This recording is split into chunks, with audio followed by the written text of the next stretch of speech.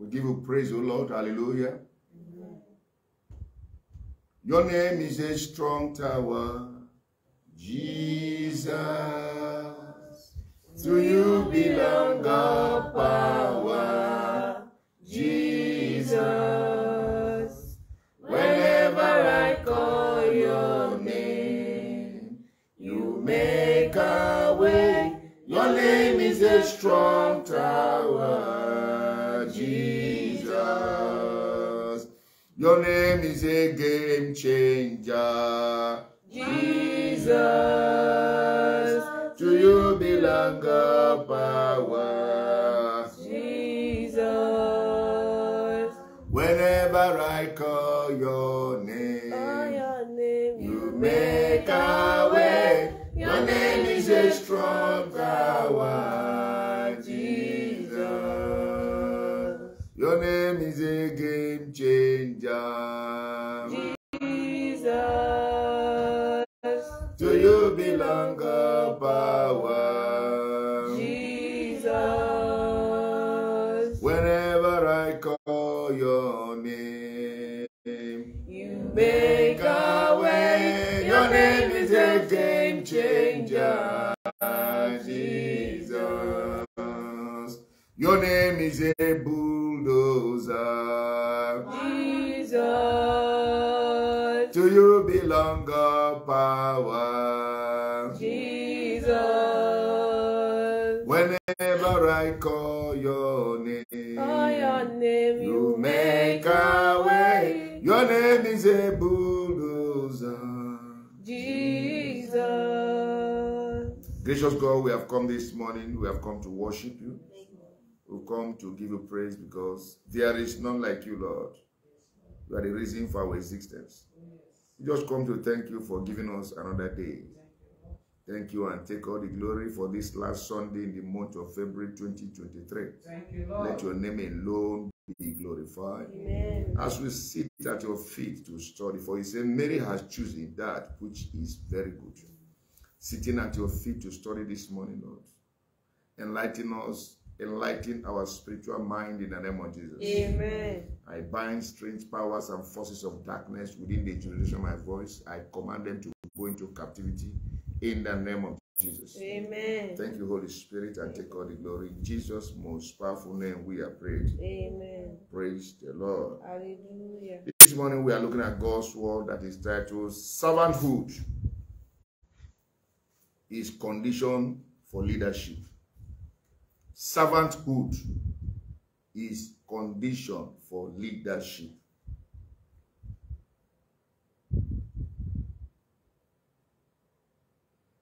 I consider one of the most destructive things on earth to be becoming a leader without being a servant. When somebody becomes a leader without first of all being a servant, such a person is a catastrophe going somewhere to happen. The rudiment of life has stated that you must be a servant before you attain to the position of leadership. And that is the way it works. When you try to pervert it, you will get colossal that has been there. We train you so that you can be able to function well at that same field. That's why when you go to university, you see that civil engineers, they train the students of civil engineering. Those that are in pharmacy, the pharmacists, they train them. In medical and surgery, then before you can become a good surgeon, you must be trained by the experts in medical and surgery. The lawyers are the ones that train law students to become lawyers. That is the best practice. Apart from the spiritual practice, which is also more than what we are discussing. So servanthood is something that is a stage that should be done and enjoyed with nobility. And that's why the word is coming to us this morning. Servanthood is condition for leadership. Apprenticeship is an authentic window that leads to qualified leadership. In business world, before you can become a businessman, before you can be certified, even in your skill and any vocation, then you must go through an expert. And that expert will certify you and say, yes, it can now be established in this same field. Unfortunately, most people do not want to go through this rudiment, which you can do without. And that's why we are having confusion. We are having a lot of problems surrounding us because we abuse the rudiment. I pray that God will give you spirit of servanthood this morning in the mighty name of Jesus. Amen.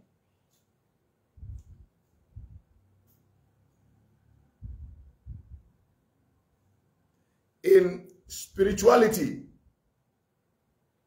genuine leaders are regarded as servants. When it comes to spiritual nomenclature, in addressing a minister, the real meaning of minister is servant.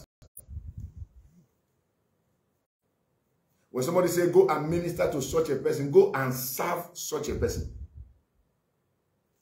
But today it has been perverted that people see ministers as rulers and leaders instead of servants.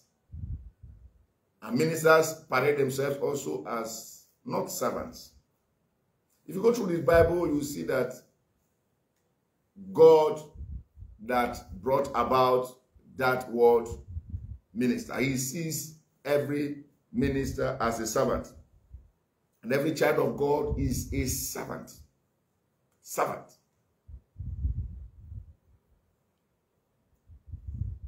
If you go through the scriptures, as great as Moses was, God saw Moses as a servant. As a servant. As a servant. And Moses also saw himself as a servant.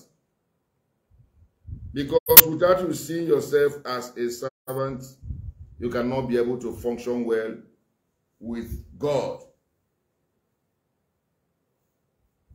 If you go to Numbers chapter 12, from verse 7.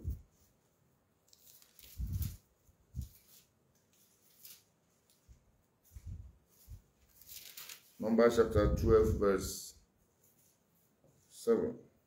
My servant Moses is not so, who is faithful in all my house. God is the one addressing Moses here. God addressed Moses and said, Moses is my servant. And Moses also saw himself as a servant. He was proud to be a servant unto God. Servant. All of us are servants unto God. Every child of God, in book of Leviticus chapter 25, Leviticus chapter number 25, verse 55.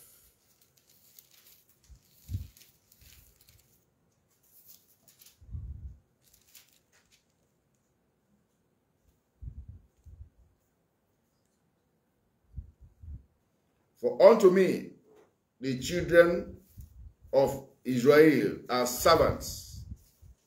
They are my servants, whom I brought forth out of the land of Egypt. I am the Lord thy God. God said that the children of Israel were his servants. We are his servants. That means every child of God is a servant of God and should be proud to be addressed as such. When God wanted to address Caleb in the book of Joshua, look at how God addressed Caleb in the book of Joshua chapter 14. When the 12 spies went and 10 of them brought evil news. And Caleb and Joshua were the only ones that saw good in the land. In the book of Numbers chapter 14 verse 24. Numbers 14 verse 24. Word of God says, but my servant Caleb, because he had another spirit with him and had followed me fully, him will I bring into the land whereunto he went, and his seed shall possess it. My servant Caleb. God said, Caleb is my servant. He has fully and wholly followed me. Servants follow. They don't dictate. They follow the instruction. They follow the directions. They look up to their master. That's why the children of God are called sheep and not goats, not cow. Because sheep follow. Servants follow. They don't tell their master what to do. They are the mercy of their master. So God is expecting us that if we want to get to the realm of leadership, we must have servant traits and attributes. And I pray that shall come upon you this morning in the mighty name of Jesus. Yeah. And I realize that servant is one of the most used words in the Bible. I counted God using servant in King James Version 927 times. Servant. In the Word of God, 927 times servant was mentioned in the Word of God. And I should tell you how God valued that word, servant. So we need to understand that God is expecting us to be very loyal and become servants. In the book of Matthew, chapter number 10, Word of God talk about how servants should behave. Remember the topic this morning? Servanthood is condition for leadership. Matthew chapter number 10, verse 24.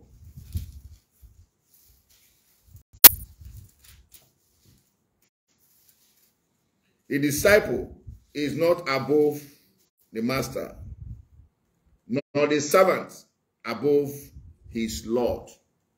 The disciple cannot rule over his master. Servant cannot now usurp the power of his Lord.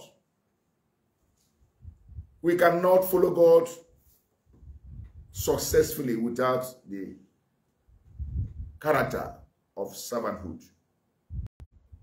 And that's what God is telling us this morning, that we should imbibe so that we can become better Christians. In the book of the same Matthew chapter number 20. Matthew, Gospel of St. Matthew chapter number 20. I read verse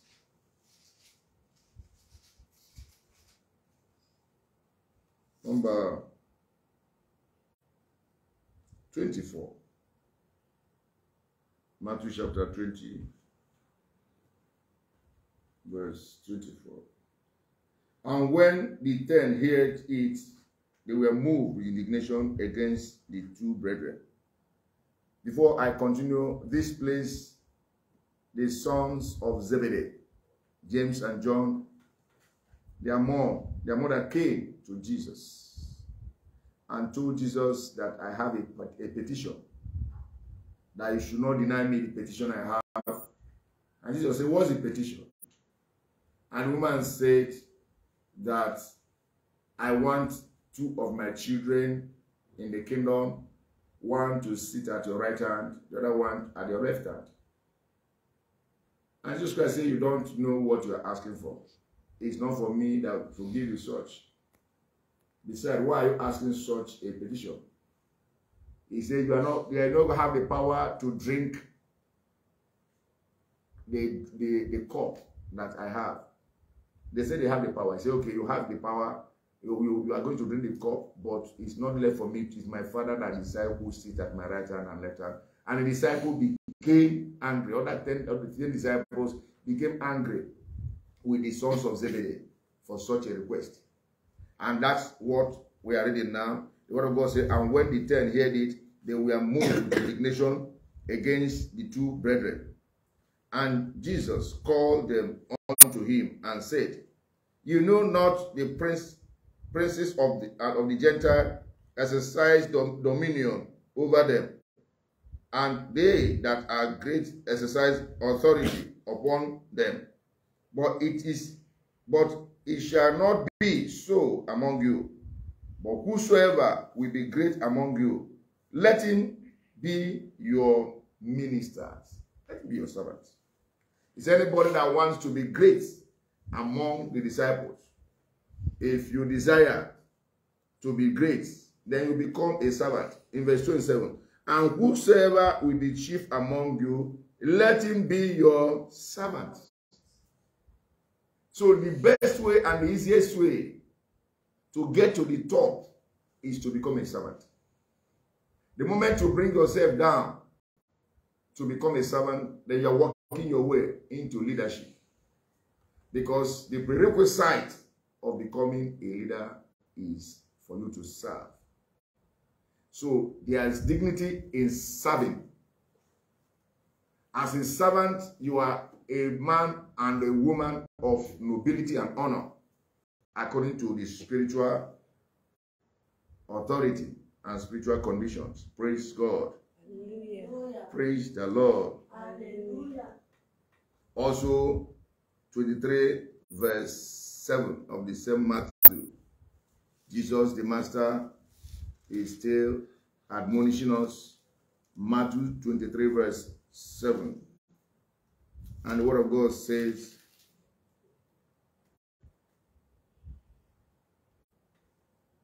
and greetings in the markets, to be called of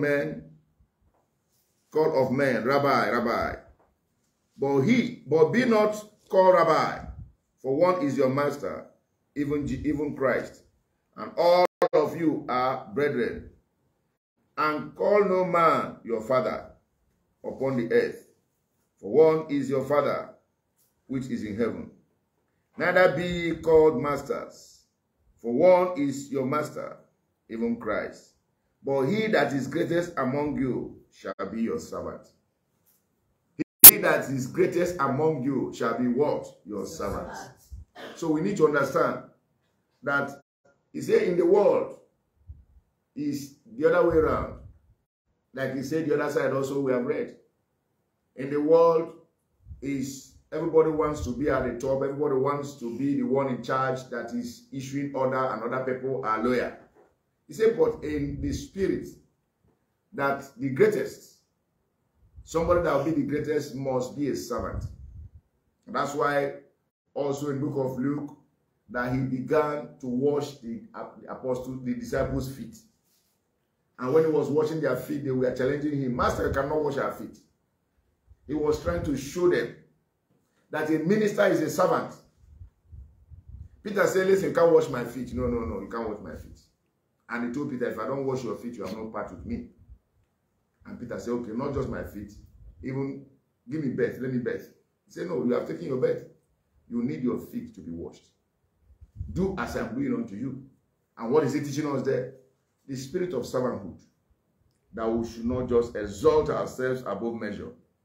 But we must make sure that we walk according to the spirit and condition of servanthood.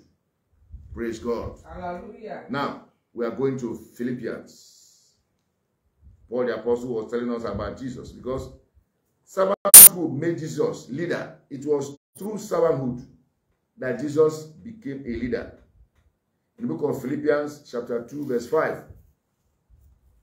Philippians 2:5 says, let this mind be in you, which was also in Christ, who being in the form of God, thought it not robbery to be equal with God, but made himself of no reputation, and took upon him the form of a servant, and was made in the likeness of men.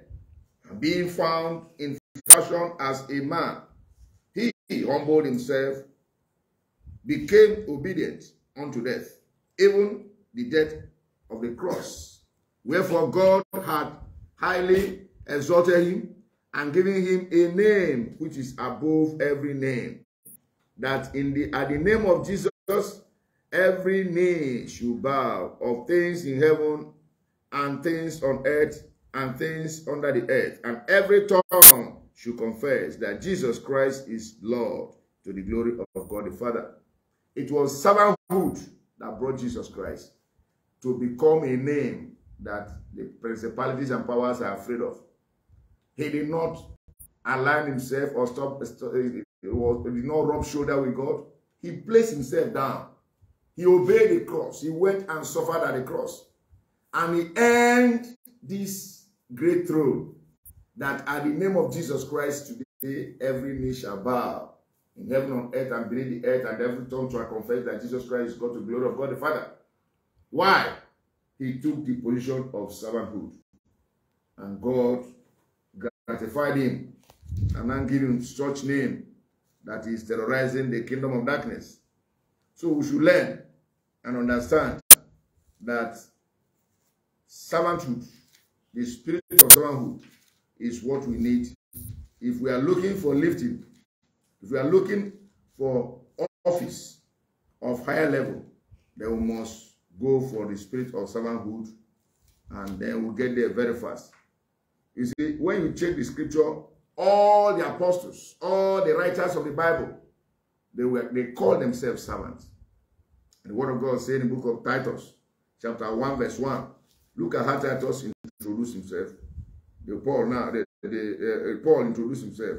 He said, Paul, a servant of God and an apostle of Jesus Christ, according to faith of God, elect, and the acknowledging of the truth, which is after godliness. That's Paul introducing himself. Look at James, the brother of Jesus Christ, how he introduced himself in the book of James, chapter number 1 and verse 1.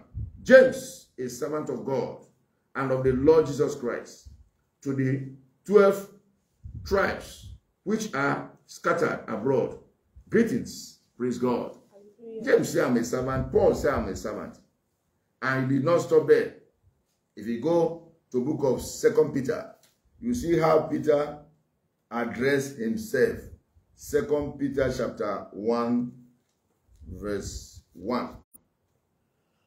Simon Peter, a servant and an apostle of Jesus Christ, to whom they have obtained like precious faith with us through the righteousness of God and our Savior Jesus Christ. Peter said, I am a servant.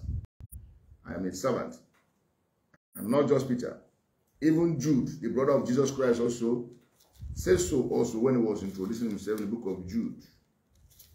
Jude. You go to Jude 1 verse 1. Jude, the servant of Jesus Christ, was brother of James, to them that are sanctified by God and Father and preserved in Jesus Christ and called. Praise God. Hallelujah. All call themselves servants. So there is no way we can exalt ourselves above our nomenclature. We can't exalt ourselves above our office or position.